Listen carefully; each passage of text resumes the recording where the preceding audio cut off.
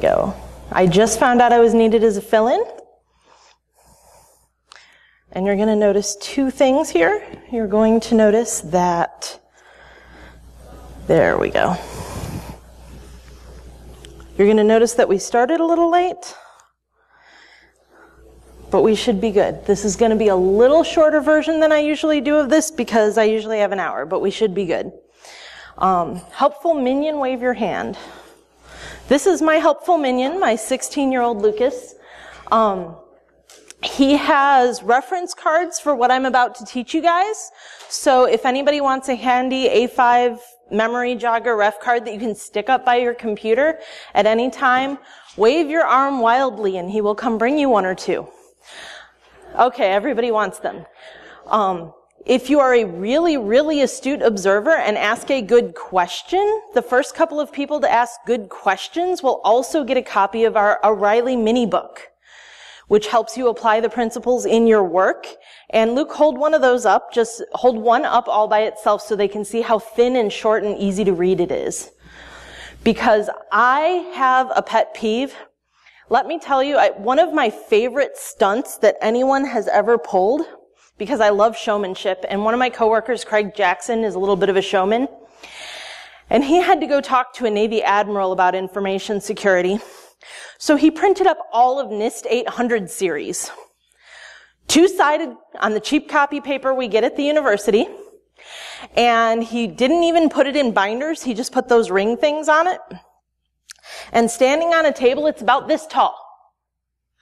And he said, "Sir, this is what the U.S. government expects an engineer to keep in their head every time they change a line of code. How well do you think that works?" Yeah, exactly. It's a really good way to start a conversation about the way most information security is done with checklists and prescriptive regulation doesn't work terribly well. Because first of all, our world is dynamic. It changes. We get handed new technologies all the time. I literally get handed new technologies almost daily. At the Center for Applied Cybersecurity Research at Indiana University, I specialize in securing weird things. Luke, hand out those cards. Hold on to the books, hand out the cards. There you go. And so sometimes somebody comes to me and says, "So we have these autonomous drones that go under the ocean and scan the bottom of the ocean, and one of them has been stolen by Somali pirates. And it still has crypto keys to get into my network. What do I do?" Or, "Hey, I have a giant telescope installation on top of a volcano. How do I secure that?" Anybody got a best practices list for giant volcano top telescopes anywhere? Yeah, I didn't think so. So my colleagues and I at IUC-ACR decided to say, how can we teach this to other people? And I'm going to skip the backstory of how this all came to be because we have limited time, though it was a cool story, and get down to the 7 principles that we came up with from which all other information security can be derived. And I mean, we went all the way back to the time of Sun Tzu and all the way forward to theoretical technologies that haven't actually been invented yet, and this works consistently across all of them. Another thing that's true about this is that it works up and down the stack. You can talk to the law and policy people who don't know any tech. You can talk to the people who are working in assembler code, doing very low-level, very finicky things. You can talk to your ICS and SCADA people. You can talk to people doing web interfaces. The idea is to teach people a set of concepts that work together so that everyone at every part of the process is speaking the same language about information security, and so that you can figure things out when you don't have a list. So you can diagnose how something went terribly wrong after it went terribly wrong. Or so when someone hands you a security best practices list, you can look at it and find out if the list is stupid and about to shoot you in the foot. So that's what this talk is about. So I got a little bit ahead of myself, but across time and across roles, we went back into history, we went forward. And I don't want security people to feel like they have to relearn everything every couple of years, let alone those of you who work with security, but whose primary job isn't security. Because a lot of times I talk to systems administrators, I talk to programmers, I talk to architects who need to create things that are secure and need to maintain things in a secure way, but they're not security geeks. They can't constantly be relearning this. And again, getting people of different roles to talk together. I've talked a little bit of death by checklists. I'm not going to belabor that. Again, we're a little pressed for time. But I am going to talk about where does information security come from. So whoever wrote that checklist thought it was good for something, right? There isn't just a magic incantation. I promise sacrificing goats does not make your stuff more secure. Sacrificing pigs does if it involves feeding me bacon and getting me to work on your stuff, however. Just so you know. But these are just 7 principles. So it's really easy to work with because you can keep this forever and carry it with you. And I really do mean just 7 things. For those of you who are not into birds, this is a magpie. Every time a magpie sees something small and shiny, they collect it. So if you ever see a magpie nest, it just has like buttons and coins that they've stolen or shiny little pieces of river rocks, just all adorning their nest. They're really into small shiny things and collecting them even though they have no use whatsoever. That's how a lot of people do information security. They go out to where the vendors are and they look for whoever has the slickest marketing material and they say, that's what I'm spending my money on this quarter. And then they add another thing and they expect to be secure instead of making very strategic choices and actually being as secure as they can be with the resources that they have. So 7 principles: comprehensivity, opportunity, rigor, minimization, compartmentation, fault tolerance, proportionality. 7 pretty simple concepts. And I'm going to spend this talk showing you how to apply these in the real world and make your work better and make the things you work on and with more secure. You've seen them all before because all of these come out in things you've already been taught. Raise your hand if you've heard of end-to-end encryption. Yeah, exactly. That's comprehensivity. The same thing for having an asset inventory, for doing reconnaissance. Comprehensivity is about taking care of the whole picture. Opportunity, information sharing, pen testing. I could go through the whole list, but it's up here and you all know how to read. You've also got it on your ref cards, and I want to get into each of these in depth a little bit while we have the time. I'm going to talk about how we actually use these in practice. So, comprehensivity. There was a job I worked a while ago on a massive scientific installation, and by massive I mean that they had a total of 6 big physical locations across 2 countries, not to mention all of the smaller researcher access locations. And I'm sitting down with their development team, who have a really tough job because in addition to maintaining the software that they develop in as secure a way as they can, and this software mediates some communication between some very insecure things and some really delicate ICS and SCADA equipment that will cost them billions of dollars if it goes south. The developers have to do that, but they also have to take a lot of untrusted code written by scientists who are not professional developers and help them get it to a point where it's safe to run in this environment. So they have a pretty tough job.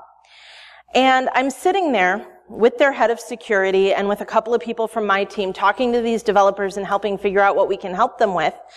And we start talking about security and they say, oh no, the firewall takes care of that. The firewall takes care of that. Later on, I sent their head of security a cartoon of the magic firewall. Because they just kind of assumed that it wasn't their problem. The issue being a legitimate connection that makes it past the firewall can then poke a hole in absolutely anything else. The idea of comprehensivity is that we don't just look at one part of the picture. We look at the whole picture. So you'll see this in a lot of places. End-to-end encryption. If everything's encrypted except in one place, guess where people are going to go after your data? The one place it's not encrypted. Opportunity. Opportunity is something that if I have to say the thing that I see fall down the most in the private sector world, the first one's going to be rigor. The second one's going to be minimization, and the third one's going to be opportunity. There are so many things that defenders get as a home court advantage that defenders do not use. So often defenders don't inventory their stuff and make sure that they know what they have. Like seriously, the reconnaissance that the bad guys have to do, that's laborious and it can get you caught It's your stuff. You should know what it is. And the people in this room probably know this, but it's a difficult thing to communicate. And using a home court advantage is something that you can explain to people. It's pretty simple. Having honeypots and tripwires, but also using partnerships. I don't know how many of you have worked with black hats and script kiddies as part of your job working in security. I have. The rate at which they exchange information is incredible. We can have news of a vulnerability leak, and there will be canned exploits that somebody who can barely type their name can run within 12 to 14 hours. Sometimes less if it's really juicy. So all of this worrying about skilled attackers, after a while it doesn't really matter if they're skilled, because the skilled attackers only save the really juicy stuff for themselves. The rest of this is spread out as far and as fast as they can. Meanwhile, the defenders aren't sharing information at nearly this speed. We are dinosaurs in comparison because everybody wants their little silo. They're afraid of what people will find out. It's something I've been working hard to try to change. Rigor. Rigor is a word that scares a lot of tech people because they hear rigor, and yes, rigor often involves policy, and I'll get to that in a minute. But rigor is about making sure that when you do something, you've really done it, and you've done it thoroughly. And it's about making sure that you can evolve what you've been doing. So I'm a huge fan of policy, and most tech people aren't. And I'm going to tell you that I'm a fan of policy for two reasons. One is, if any of you have ever played an RPG, having a policy is like having a bureaucrat's true name. No, it's written in the policy, you have to go away now. And they do. It's like magic. No, it says in the leadership signed the policy. It says that in an incident, I'm in command. You are welcome to go talk about that at the next leadership meeting, but right now you need to leave my office and let me get my work done. Or no, it says in the policy that we will take these systems offline if necessary to remediate a breach. You don't get to come in here and tell my people what they need to do to maintain your uptime when we're in this kind of danger of losing our data. And they just go away. It really is. Having a good policy is like having a bureaucrat's true name. It's magic. And it doesn't work on technical people. We're like, that's paper. I'm going to do what I want anyway. So we don't expect it to work, but it really does. Because not everybody's a hacker. Other people listen to policies. The other thing that I love about policy is if you haven't written down how something is done, you can't convince people to fix it later. If you have something and it's being done in a way that doesn't really work and you need to change it, they're going to want a demonstration of exactly what doesn't work and why you think it's not good enough. And when it's not written down, everyone in the room is going to be arguing about the way they think it really went down or the way they think it's really supposed to go down. And you end up in this pit of maybes and different perspectives and nothing ever changes. And that's how you get in these organizational pits where you're sitting in a room and 80% of the people in the room already know what's wrong and no one can get it to change. So part of rigor is writing things down. It also means don't believe what the vendor told you. Test the equipment. Test your own equipment. Never believe vendors. I've had some really great vendors and some really awful ones, and you wouldn't know the difference half the time by talking to their salespeople. And I'm really good. I have a psychology background. I can usually catch the charlatans. But here's the problem. The salespeople don't usually know when their own engineers lied to them. So they may not be deceiving you, and they may still be selling you a load of nothing. So test. Rigor means we find out. We don't just assume. So before I jump into what I kind of call the architectural principles, does anybody want to fire questions at me? Because I've been going really fast so I know I can get you through all of this material in a limited amount of time. No questions? Oh, no questions, no books. You guys better think. Do you have another example of how opportunity plays out besides information sharing? Sure. One of the things I love about opportunity is honeypots. Because a lot of times, when I do a lot of work with, for example, ICS and SCADA, your ability to monitor ICS and SCADA is fairly limited because it's so delicate. It's some of the dumbest equipment you could run across. So a lot of times we'll just place a honeypot on an ICS and SCADA network because we know if that honeypot sees any traffic, somebody's managed to pivot their way into that network. And that's the technique, taking advantage of your own environment. Right. Okay. Exactly. That's a home court advantage. That's taking advantage of my environment. And it's a really helpful thing. Another thing that can be opportunity is being attached to a university and doing some work with Department of Energy. A lot of the people we work with are in regulated environments, and they have to do X, Y, Z amount of training every year for compliance and this and that, and they are bored to tears and they are miserable. If I want to get them interested in actually doing security right, the last thing they want is to sit in another lecture. So I'm like, so I have some information security training you can do, and I set up an exercise where they get to be on a mini red team, which nobody lets non-technical people be on a red team. I'll let them call up and try to social engineer our own support staff. It's great. They get engaged. The opportunity is that they had to have the training requirement met somehow. And they are bored to tears. And I just gave them something that isn't like the trainings they're used to. And now they're thinking about security because I've included them in something that I normally don't. As a matter of fact, there's an old Linux Journal article I did, if anybody's ever interested in a copy, about how to use security exercises to really build out security culture in an organization in addition to fixing security problems and beefing up your security process. And one of the things I talk about is getting unexpected people onto the red team so they get a taste of it. It really builds buy-in, and it really builds that interest in that belief in the program, and it helps counter the feeling that people are being tested. And that's another great example of opportunity, is winning people over with a process you need to do anyway. So why don't you give that lady a book, Luke? So, is there a best practice, or do you find that there are a lot of gaps in inventorying ICS and SCADA equipment? Absolutely. It's one of the hardest things to get people to do, in part because in a lot of places the ICS and SCADA equipment isn't handled by the IT department. It's either handled by its own department, or in even scarier cases, your mechanical or electrical department who don't know which things are talking to your network. Is there a standard or anything to follow, or is that still kind of... There's not a standard, but if you want to catch me after the talk, I will talk about some of the strategies that we use to work around those problems with different organizations I do control systems in. So get that guy a book, please, Luke. Okay, so minimization. Battle of Thermopylae, how many people know what that is? Okay, famous Greek battle. About 300 guys held off a massive army, and historians argue about how massive, but great use of opportunity. They diverted a river into a swamp to make that entire area impassable, which meant the only way to come through this pass outside Thermopylae was in a tiny pass between an ocean and a cliff. And it was so narrow you couldn't bring wagons or chariots through. It was barely 2 men wide, and really fighting it was almost 1 man wide. And a very small force with a choke point like that can hold off a very large army because they made their attack surface tiny.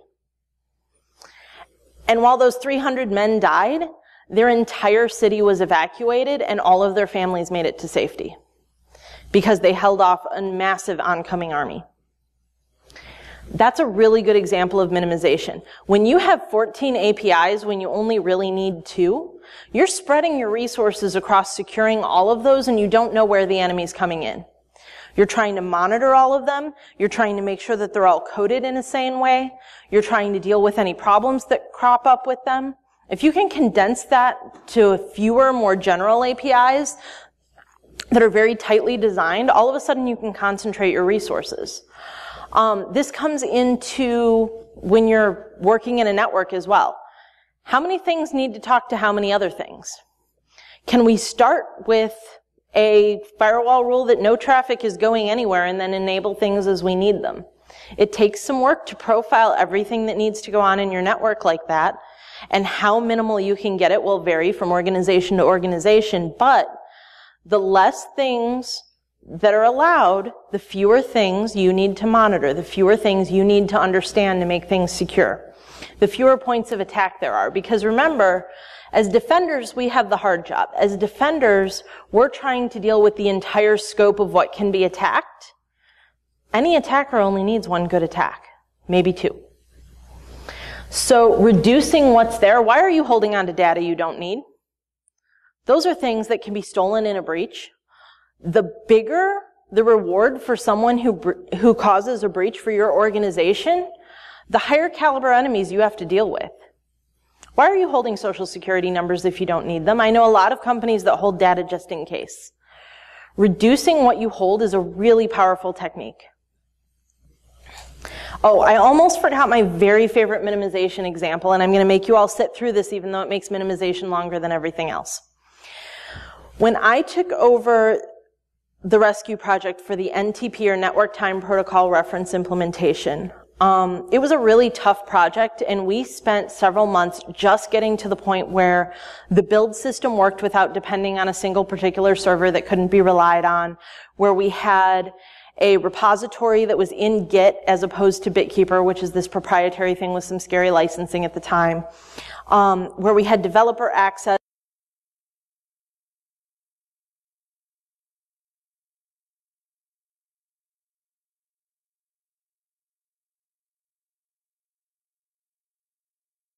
where we had developer tools that worked so that the code could actually be worked on. And once we got it to this state, we had to hand it, the original developer didn't want to continue with our work, and he just maintained the status quo with the code base that he already had. And a fork happened. And the new team called NTPsec, I refer to the old one as NTP Classic, took what we'd done, which wasn't any notable code changes, and in their first year, they couldn't afford to do any of the big structural changes or bug hunting or things you would normally think that a security problem project needs, because they were desperately trying to cope with the code quality. And in that first year, all they did was minimization. They removed code that was for hardware that no longer existed. They removed code that was theoretically unreachable that no one had actually removed from the code base. And they removed code that had been supplanted by other code to do the same job but was still left in the code base and was still reachable. And simply through minimization, and I'm not going to give these people credit for fixing any security vulnerabilities they knew about, they managed to dodge 85% of the security vulnerabilities they hadn't discovered. 85%, simply through minimization. And we know this because they forked a code base, and the old code base was maintained the same way, and they did a year of minimization.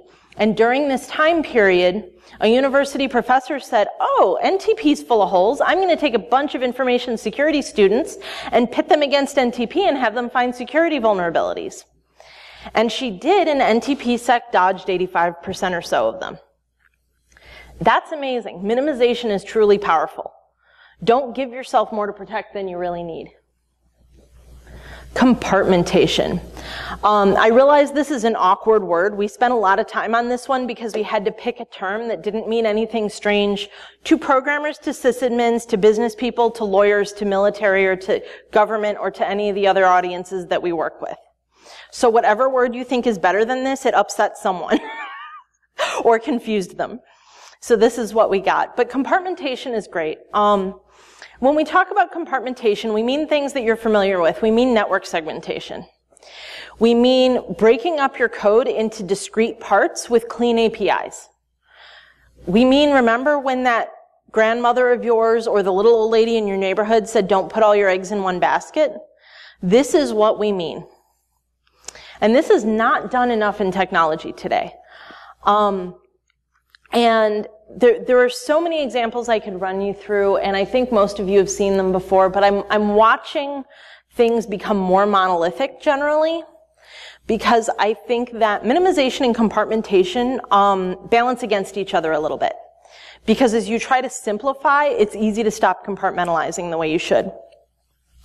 But compartmentalizing is important the same way it is for a sinking ship, the same way it is when someone breaks into a system. Do you really want them to break into your WordPress site and suddenly get a hold of your customer database? These probably shouldn't be in the same place. Segregating these things away from one another is really important. And it also happens in code because it's not just about the attacker. It's also about us. There's a psychological concept called chunking. There's only so much that a single individual can hold in their working memory and just understand at the same time. And you can put that down and pick up another chunk, but the size of a chunk that a person can handle is finite. And there are certain things that people can do, and some people can handle bigger chunks than others, but nobody can handle a chunk of infinite size, and nobody can handle a chunk that is 40,000 lines of code. If you do compartmentation well, every piece of code that a programmer works on will only directly affect things that are in a chunk the programmer can hold in their head while they're working. And this is something that's a little fluffy and a lot of programmers try to poo-poo away, but psychologists have demonstrated over and over that the quality of our work is higher when the impact of whatever we are doing fits within what we can hold in working memory while we're working.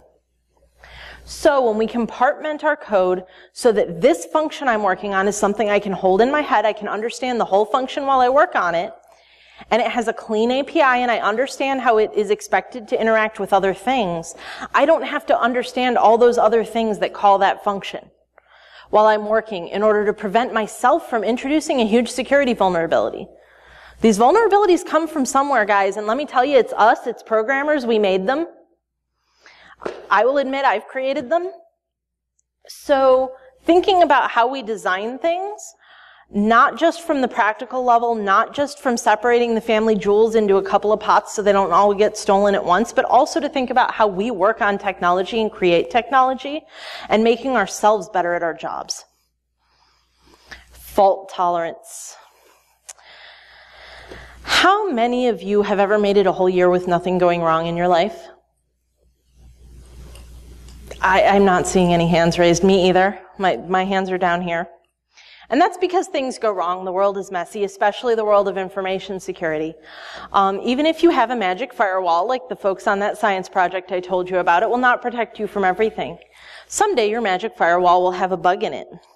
Someday the intern will unplug the magic firewall and plug the network cable in on the other side. Something will go wrong. I can't tell you what, but it will go wrong.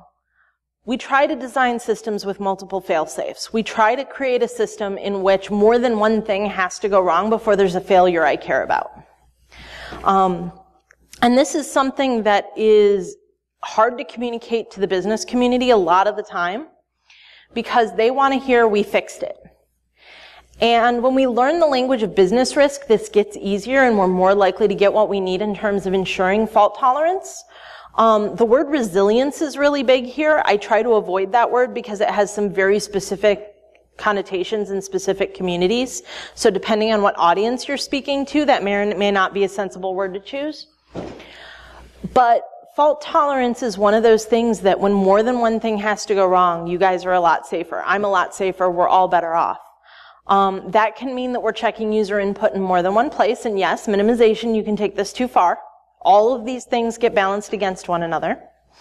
But fault tolerance is a big one, and it's something that we can describe to people in terms of business risk. This will mitigate some of the risk. It is not perfect. This is our last one, and this is our big one. People who are not security people are more scared of us much of the time than we think.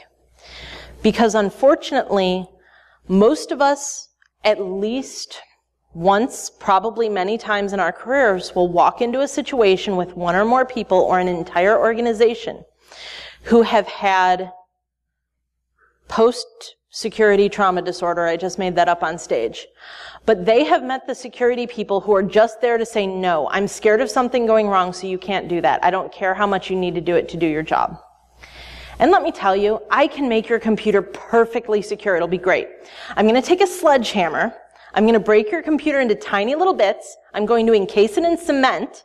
And then I'm going to take that once it's dried and drop it to the bottom of the Marianas Trench at the bottom of the ocean. Nobody's ever breaking into that thing. It'll be great. At least not while any of us are alive to care. The problem is you're also not going to get any work done.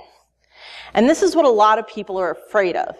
Proportionality is the principle that counters this. I'm not going to spend $1,000 to keep myself from losing $100. We all accept risk. We all scale what we're doing to the mission at hand. I do different things for life-critical applications than I do to protect a student science experiment. And this is something that we really emphasize because while smart security people get it, we constantly work with people who have run into our evil twins. And we have to overcome that every day, and we have to communicate that to people every day. So I'm going to review the whole set. Am I covering all my bases? Comprehensivity. Am I taking advantage of my environment? Opportunity. What's correct behavior and how am I ensuring that that's actually what's going on? Rigor. Can this be a smaller target? Minimization. Is this made of distinct parts with limited interactions? Compartmentation. What happens if this fails? Fault tolerance. Proportionality. Is this worth it? These 7 principles can break down just about anything you work with or on in security, and it's been a great tool for my team when we run into technologies and situations and environments we've never seen before, or when we have to communicate to people who just don't get it yet and need a lot of help getting there. So we have a couple of minutes for Q&A, but since we're running up against the end of the hour here, I wanted to put this up just so that you can find all of my information and you know where to go to CACR to get more info there, and we have a table just outside. So I'm happy to take questions, but thanks for listening, and I'm sorry I was a bit of a rabid talker there. So, I mean, the principles are great. What is your recommendation of applying into an environment, if, like a smaller environment, if the business itself isn't really kind of following these principles from a security standpoint? How would you get like your manager or people like that on board about getting close to these things? So that would be a process. I'm usually starting with a couple things at the same time. One is stakeholder education. A lot of stakeholders, especially the non-technical ones, have been told you have to do security, and they haven't been told what it is, only that it's expensive and failure prone, and people will be mad at them if it goes wrong. And that's a really terrifying position to be in when you don't have the knowledge to wrap your head around it. That's part of why we came up with the principles, because something like this little blue book, it's only, I don't know how many pages that is, but it's tiny. And that's something they can digest without being very technical. And it gives them a place to start. And just having a couple meetings about, okay, we're going to make a master information security policy and we're going to agree on what our priorities are. We're not picking technologies. We're not deciding on funding today. Our first piece of paper is going to say, what are our priorities? What mission are we protecting? What parts of that do we care more about than other parts of that? And who is responsible? And what is the decision-making process? And if you can get people to that point, you can start slowly evolving the rest. But getting people to where they feel like there's a structure they can interact with, and they can make progress, and that you understand their priorities. And maybe you want to change their priorities over time, but at least you know where they're starting out. And you can set that up and say, okay, we're going to start from here, we're going to review this annually, but I really try to start from their mission and their priorities, because 1, that's what they care about, so they're more likely to be motivated. And 2, so many people start from scare tactics that we have that like post-security trauma disorder. And you really have to fight against the people who've run into our evil twins or heard nasty rumors about our evil twins. So basic education and patience. Yes, education, patience, and be willing to be incremental where you can afford to be incremental. Because too much, too fast does scare people in those organizations that are just gun shy or don't get it yet.